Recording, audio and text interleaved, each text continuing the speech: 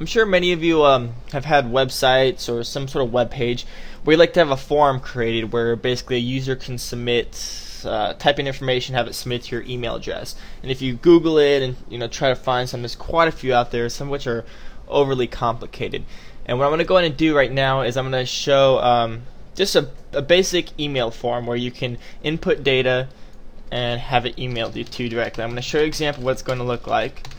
And this can all be customized and so forth. God, if I can just freaking type right. Okay, anyway, so this would basically be my home page right here. And I go to the movies, basically a listing of all the movies I have in my collection. Say someone wants to request a movie, so they can say, my name's CJ, and I want to see, what's the name of a movie? Porky's. I don't know how that's spelled, I think that's right. And you basically submit request, and it'll redirect you to a page where it's thank you for your request, click here to return your home page. And bam, I'm back. And if you check your email, it'll probably go to your spam bucket depending on which client you use. And I have my Pure Guardian running right now, so it's going a little slow. But you'll see right here, it says my name right here, and title movie request, and there's my movie request. And I'm going to go ahead and show you how to do this. It's really easy. You just need some basic HTML knowledge, and you're going to end up using some PHP, but you really don't need to have any knowledge of it. There's going to be two separate files. It's going to be, of course, your HTML home page or whichever page, and it's going to be calling it PHP page. You need access to your web hosting, whether it be through FTP, web-based client, whatever. So let me click next to this hosting here and navigate to the directory that my web page is in, this one right here. And that'll be, actually let me create a new folder. I cannot type today, I swear to God. Okay, so we're gonna go to videolisting.htm, which is this page right here. And I'm also going to transfer over the movie request or movie request PHP. That's the script that we're calling that's going to perform the actions necessary to submit the email. So first thing, let's go ahead and look at the PHP script. This is basically going to be a script right here. It's the generic HTML page, but it just has some PHP coding in here. So when you create the document, to create a PHP document, really all you need to do is preface it like an HTML document. You have your, God, I cannot type today, body, and then this is where we want to put in the PHP script. So let me just go ahead and close this off, and we can go up there, and then we're going to need the PHP script, which will look like this. Generally, PHP scripts are prefaced with a question mark PHP, then the content, and then another question mark to end it. So right now we have the to field. This will specify your email address, whichever email address you want the form to submit the data to. So let me go ahead and space this out a little bit, make this a little larger maybe. Okay, so we're going to preface with the PHP $2 equals then the email address, the semicolon, and subject, which if we go to my email that I got, you'll see movie request, which was the subject for this PHP form. So this will show, whenever you get the email, it'll show in the subject field. Email, this was an actual field, so this from field is basically going to be the email field. And let's see here, message, this will be the message field, so that's going to be tagged as $message. Header, it'll say from, and then it's going to put the requestee's name in here, so it's going to be from email, which will be this field. Okay, and it's going to send it to you. If the send is successful, it's going to redirect you to this page, or it's going to basically show this information here. So when I sent this, I go test, submit. And thank you for your request.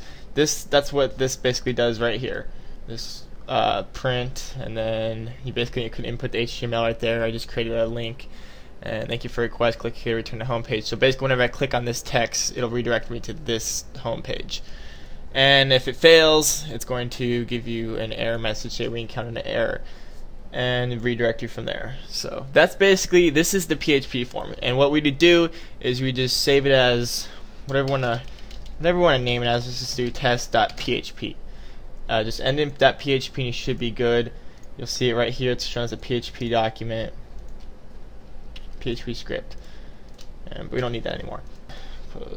I do everything in Notepad because I'm old school.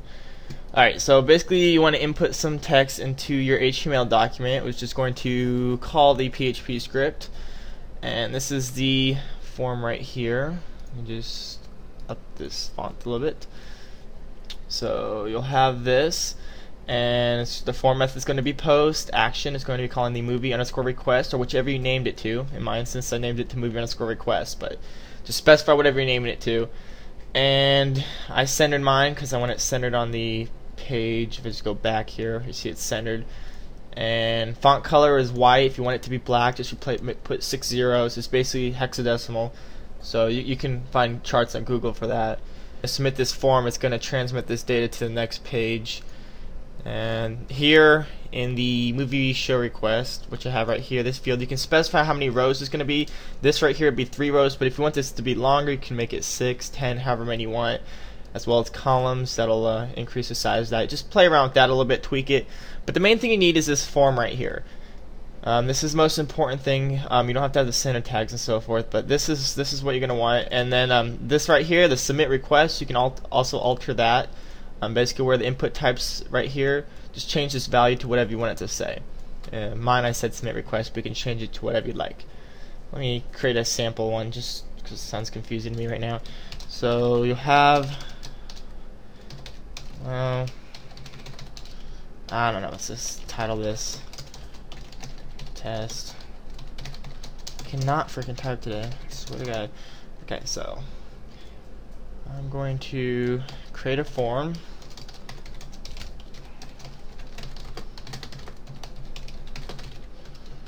And then end the body. And attempt to spell. Oh my God. Okay. I save this as test.html to my desktop. Movie request, so I need to create a new PHP script now.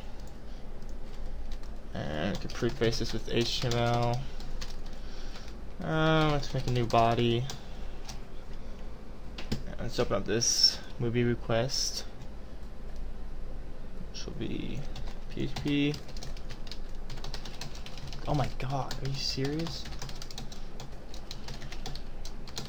Okay, so this will be the PHP script that this is calling. I'm going to save it as movie. Here's movie request.php. I think, yeah. Save it, because it's in the same directory. So if we open this up, we should see the form right now, and you can't see the font because it's the wrong color. Input the data and so forth, and submit, and it'll call this. I don't think it works locally. It has to be on your web host, which I'm going to show you right now. Once you have those 2 files created, or your HTML and your PHP, all you need to do is upload them to whichever directory you want on your web hosting. Whether it be to the root of your web hosting or to a subdirectory. Just make sure the PHP file is in the same directory. So right now I have my video listing.html file, which is the web page, and the movie request PHP, which is also in the same directory. So it just references it in the same directory and goes from there. And that's really all you need to do to create a form. I mean, it's really not that complicated. There's many other methods. You can use Perl scripts, all this other shit. But really, this is, from my experience, this is one of the most simplistic ways to do it.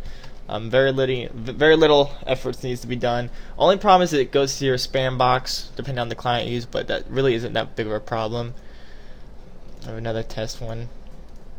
So that's that. That's how you create a email request form.